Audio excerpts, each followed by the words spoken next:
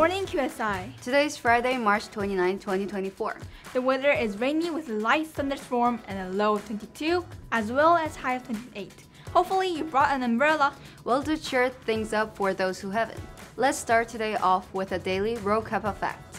Did you know that the Great Wall of China, the world's most famous landmark, has sections dating back more than 2,000 years?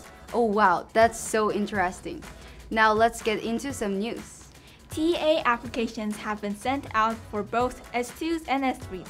For anyone aspiring to be a TA, email Mrs. Burnett your application by March 29th, or today.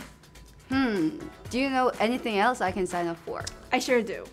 Since the international fair is around the corner, we are in dire need of volunteers. Anyone interested in assisting with games, country rooms, and teardown can go see details outside of room 215. While you're going there, you might notice different pieces of poetry posted around the school.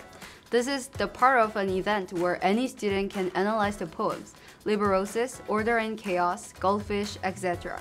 If your analysis at a satisfactory standard, the participant will be awarded 50 RMB.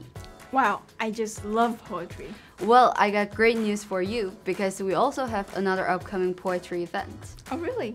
Yep, at the library on April 15th. NEHS will be hosting Poetry Night starting at 4:30. This is a great opportunity for anyone wanting to appreciate other students' poetry or wanting to share their own. Scan the QR code on the poster if you would like to perform. Speaking of appreciation, the Threads of Choice IB Visual Arts exhibition will begin today at G&G Gallery. Look out for the banner and QSI students when you arrive there. Also, pizza and drinks are provided for the attendees. Our final piece of news is about the yearbook pre-sales. Yearbooks are now available to pre-purchase from March 20th until April 19th. Now, onto our SOs. This month's SO is kindness and politeness. Our quote is, "To extend yourself in kindness to anybody is an extension in kindness in the world," from Oprah Winfrey. Well, that's all the news we have for today. I'm Jua. And I'm Rachel. And this has been Dragon Media Network.